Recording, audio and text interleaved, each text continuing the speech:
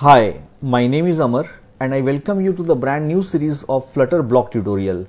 In this video, I will give you a brief introduction regarding block. What is block? Block stands for Business Logic Component. It is a state management library in Flutter. Its main advantage is that it allows us to separate the business logic with UI.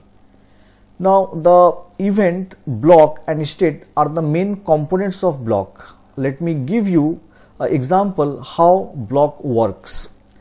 Suppose this is a UI and in this UI there is a button. Whenever the user clicks on the button, then the user wants a list of product. Now, whenever the user will click on the button, an event will be generated.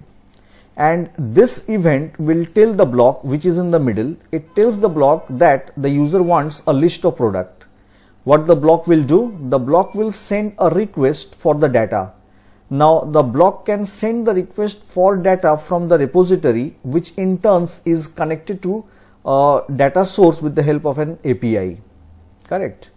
This means ultimately the block is requesting the data. Now if the block has data, means if the block receives the response, then the block emits a state. That state can be a success or it can be a failure. Now this UI listens to all the state and it rebuilds the UI to display the list of product if the state is success, or it displays the error message if the state is failure.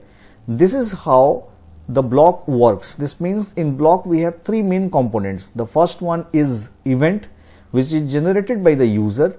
The second one is block, where we write the business logic. This means actually it requests for the data. And the third one is the state. Based on the state, the UI rebuilds itself.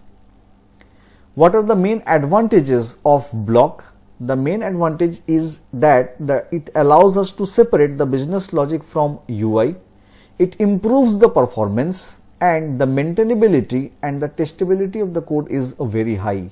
These are the main advantages of block. The only disadvantage is that it has lots of boilerplate code. That's it for today's video. We'll see you guys in the next video. Thank you so much for watching.